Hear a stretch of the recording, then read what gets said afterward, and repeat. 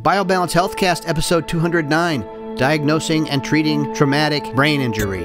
BioBalance Healthcast features conversations about positive aging. Your hosts are Dr. Kathy Maupin, Medical Director of BioBalance Health and a leading expert in treating symptoms of aging, and Brett Newcomb, a licensed professional counselor. Welcome to the BioBalance Healthcast. I'm Brett Newcomb. This is Dr. Kathy Maupin, the founder of BioBalance Health, and we do a series of podcasts. Many of you watch them pretty regularly.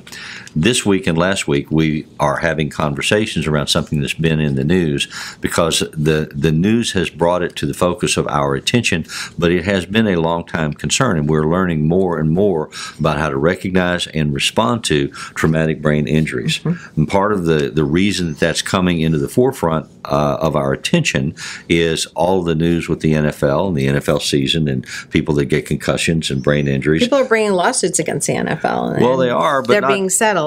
And not just the NFL. I mean, they're bringing them against equipment manufacturers. They're bringing them against high schools. They're bringing them against colleges. Mm-hmm. The issue of sports-related brain trauma is coming more into focus for us. But then a horrible corollary topic of focus is that we have been a nation at war for 13 years. We have soldiers, men and women in combat situations who are experiencing horrific brain injuries and brain traumas that have to be treated and taken care of. And so that's all in our consciousness now. But the research is saying that other things should be in our consciousness as well, that you can have a significant brain injury as a result of a fall, that most traumatic brain injuries are the result of simple falls. So children or elderly adults. Not a fall where you fall on your behind. A fall where you hit your head. Where you hit your head. You slip on a wet floor. You slip in a bathtub. Fall down the stairs. You trip down a flight of stairs. You trip over the dog when you get up and to go to the refrigerator. And these may be things that you may not even consider that significant because you didn't go to the hospital. Yes. And it used to be like my daughter rode horses and jumped. Mm-hmm. Okay. So she was thrown. That spinal jolt when you land. Yeah. If you don't land properly. Yes. Yeah. But it wasn't even that. She was thrown. Those kids are always, they wear helmets, but she was thrown and she didn't pass out. Right. However, after that, I mean, she kind of was a little out of it for a week or two. So she did have an effect. She didn't go to the emergency room because she didn't lose consciousness. Mm-hmm. But now we know you don't have to lose consciousness to have some kind of damage to your brain. And so what we want to say is it's not just the dramatic visible injuries, like somebody breaks their neck and they can't move or walk. Quite often it's something that comes back years later or manifests years later as a mood disorder or a memory and thought process, a cognitive disorder from brain damage when you were young or younger. Or repetitive damage. You may have repetitive, mild brain injuries. If you keep slapping your head.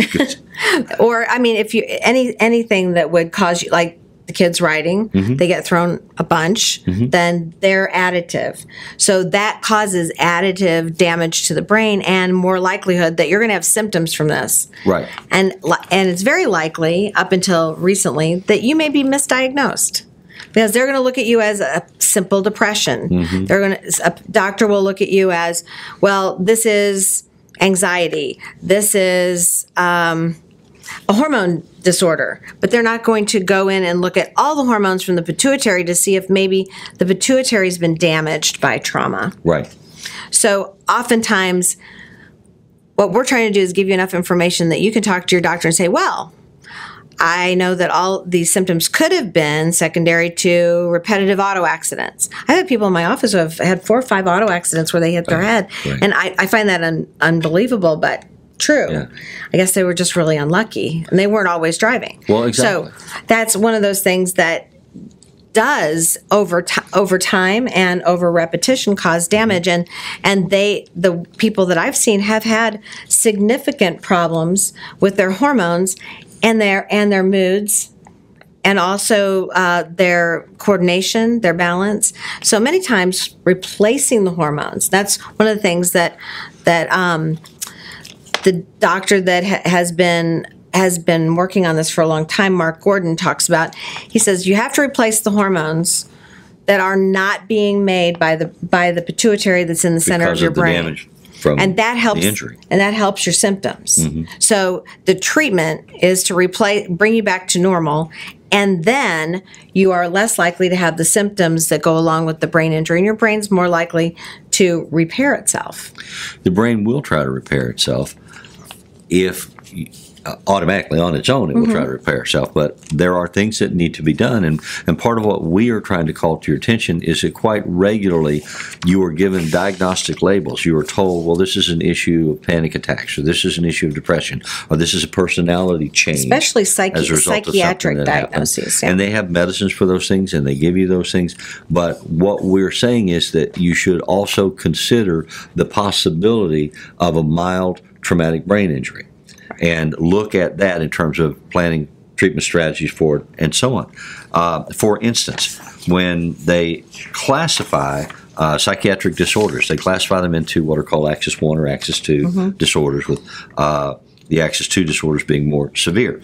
The Axis 1 disorder is the one people have more commonly, and so they have this statement in the research: traumatic brain injury seems to make patients particularly susceptible to depressive episodes, delusional disorders, and personality disturbances. So then they go through statistics of people who have been diagnosed with those labels of Axis 1. 48% of the people with an Axis 1 diagnosis have had some kind of mild brain trauma. Of those, major depression, 26%. Of the people that are diagnosed with major depressions also have mild brain trauma.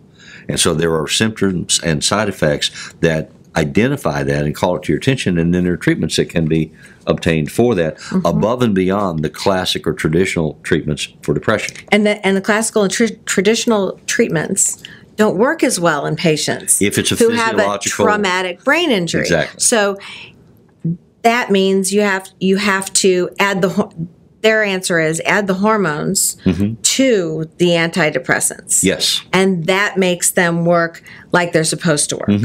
So you develop compensatory strategies that help fight the depression, and you can fight it better when you can understand that part of what's causing the depression is the brain injury and not just the relational problem or the emotional issue that might make you depressed. Right. So, and that's one of them. But even alcohol abuse is related to head injury.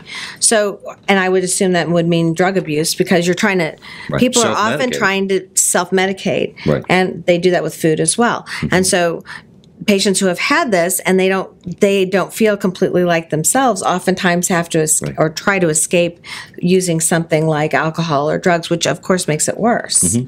So, well, if you go back and look at our last podcast, we were talking about the different symptoms that are located for injuries in different lobes of the brain, the parietal, the frontal, the occipital, and so on. And so you run into things depending on where your head was injured that may manifest as a psychiatric disorder, like OCD. You may have problems with perseverance and constant repetition of thoughts or words or songs or phrases or behaviors or whatever they might be, to the point that those repetitions are intrusive and disruptive of your lifestyle. And that may be because of some psychological issue, but it may just as likely be because of a brain trauma to that particular part of your brain. I think it makes it easier to accept when you really realize that you had an accident and it wasn't something that you did, that you were defective in. It's something that happened to you. That's what people decide is there's something wrong with me. I'm defective in some way. Right. That I've done something bad. I've earned it, and so it's. And that's just not true. That's not it. It's a result of a lot of things, and one of those things might be a brain trauma. So, and that's what we're trying to bring to the fore, so that you can consider it as an option for causation. What Kathy tells me, about which I know nothing, but about which she knows a great deal, is that the issue gets compounded and complicated by the hormones in your body and in your brain. If you have traumatic brain injury that causes, for instance, the cells of a particular hardwired spot in your head to die, to attempt to regenerate but not necessarily reconnect all the nerve endings that are there, the things like human growth hormone, testosterone, progesterone, can play an impact on those things. Has a huge impact on healing and on inflammation. One of the reasons that you can have an injury when you're 16 and it affects you when you're 50 is that there's an ongoing inflammatory process that is ongoing after the initial trauma. So our hormones, testosterone, progesterone, cortisol, are all anti-inflammatory. And so that decreases this ongoing damage. Well, if you don't have those hormones, and it may be because of the brain injury or maybe because you're aging, if you don't have those hormones, then that inflammation continues and continues to cause trouble and cause damage to your brain. So it's ongoing. If you have the hormones, it stops it. So it's very important to have growth hormone, testosterone, cortisol if your cortisol is low, and thyroid to replace and repair your brain and stop the ongoing damage. That way, I mean, it's like a stop sign. It's done. You're not going to continue this political controversy. It is. It's huge. Not so much a medical controversy, but a political controversy. Some potentially and it has entered the FDA, which is both, which gets all mixed up in it. But the question then becomes, should we restrict and limit the ability to receive human growth hormone? When we can show physiologically that injuries and illnesses have caused a loss in production and development of normal human growth hormone, which then impacts your ability to grow and develop and mature appropriately and be healthy. If we can show that that has been diminished, and then why can't we replace that? There are restrictions. There are political agendas. There are economic agendas. The only indication that is legal for growth hormone is growth abnormalities in children. So we don't have an adult human growth hormone indication that's accepted by the FDA. However, because it's been misused in sports, then the DEA gets involved.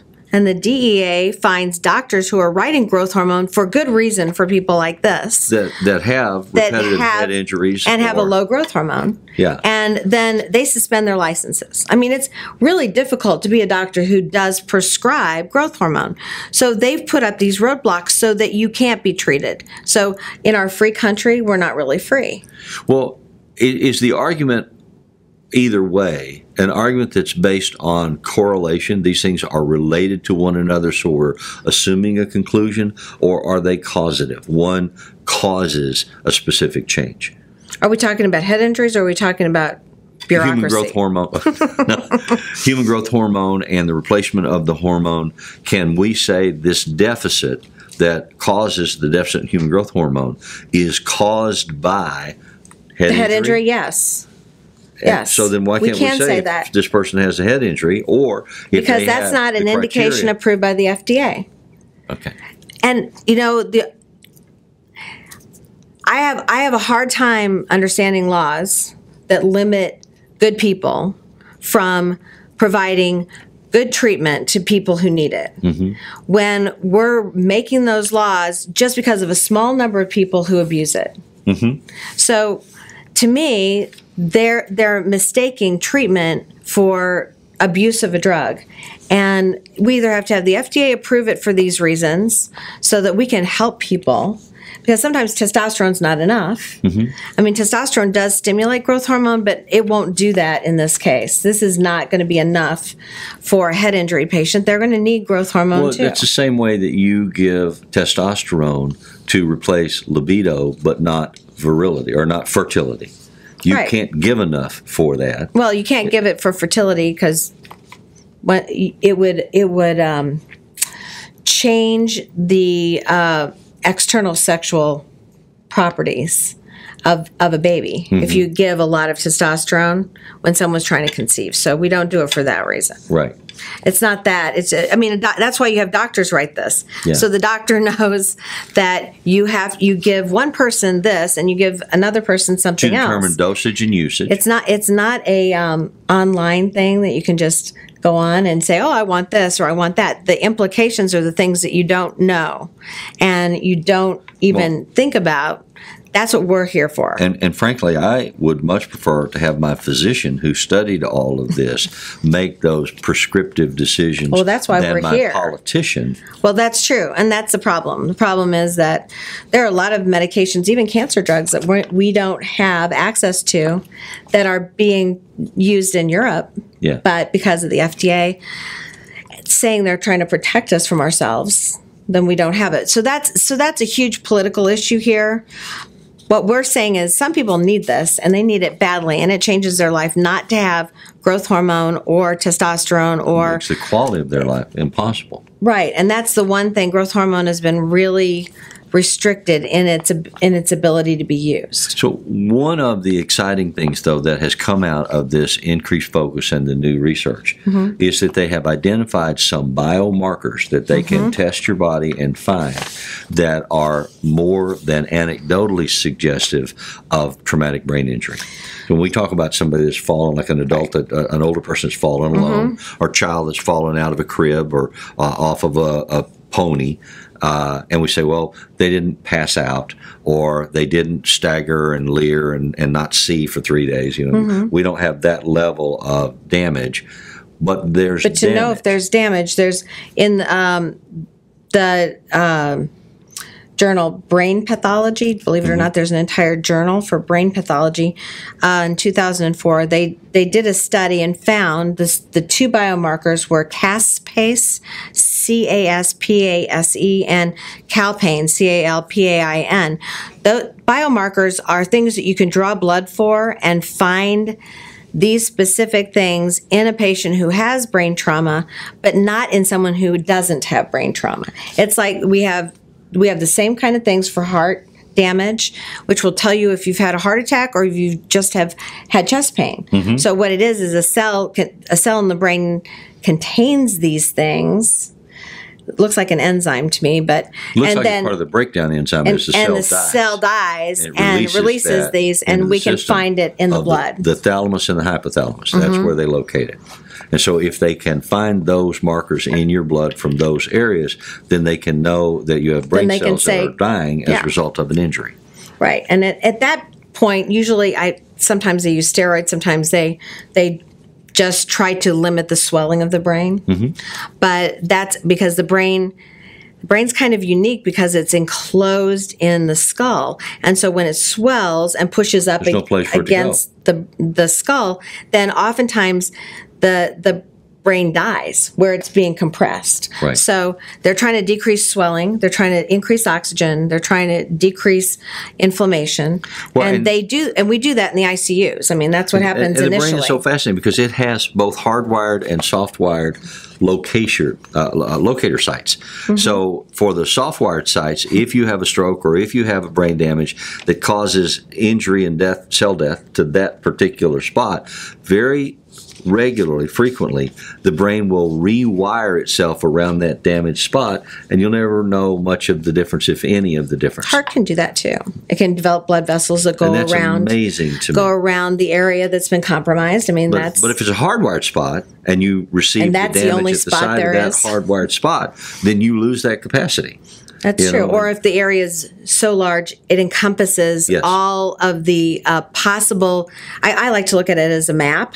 You have a map and you look at on your phone and it says you can go this way, it's 19 minutes, and this way it's 20 minutes, and this way it's 25 minutes. So you've got these other pathways, but if the area is so big, pathways are all obstructed. They're all gone. They die.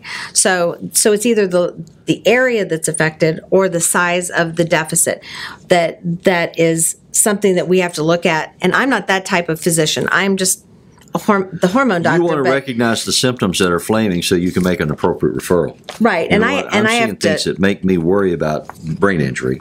Right. I want to send you to this specialist. And when patients explain to me what happened when they were in the ER, then I have to understand what was really going on. Exactly. So in investigating this and in doing my research, part of what I have to do to understand what my patients are going through is understand this and how that affects their hormones and what I should do to help them. Well, at the end of the day, what we now know is that there are significantly more numbers of traumatic brain injuries than we ever thought existed before. And some of those are a result of social choices we make, like letting our children play football. Some of them are the result of political choices that we make, like sending our children off to war. But we have a crisis going on within the veterans who are suffering from depression and mood disorders and emotional instability and suicidality that are directly attributable to some of the injuries to their brains from combat. Mm-hmm. We have the same thing going on with the NFL players mm-hmm. and high school and college players, and that's just football. And then you have hockey and you have baseball. I had an adolescent client that got hit in the head with a baseball in the middle of a game. Caused all kinds of damage to his brain and his mobility and his functionality. And he's very young, and much of that is coming back, but not all of it will. So it is a serious concern. Pay attention to yourself, your parents, and your children, and learn the symptoms so that you can discuss with your physician, is it a possibility that part of what we're dealing with the illness or the attitude or the behavior or the school problem or whatever it might be that we're confronting, that it could be a result of traumatic brain injury. I hope you learned something. I hope this can help you in the future so that you don't have to wonder what's wrong with you and why your treatment's not working. And you can take part in your medical care by suggesting, maybe, because your doctor doesn't know, maybe that auto accident may have had something to do with this. So please use this information to keep you and the people you love well. Find a way forward. Thank you for watching. Email your questions or comments to podcast@biobalancehealth.com. You can find the BioBalance Healthcast on iTunes and on YouTube. For more information about bioidentical hormone pellet therapy and other reverse aging solutions, visit biobalancehealth.com or call 314-993-0963. You can find Dr. Maupin on Twitter @Dr. Kathy Maupin and on Facebook at facebook.com/biobalancehealth. Find Brett Newcomb at brettnewcomb.com.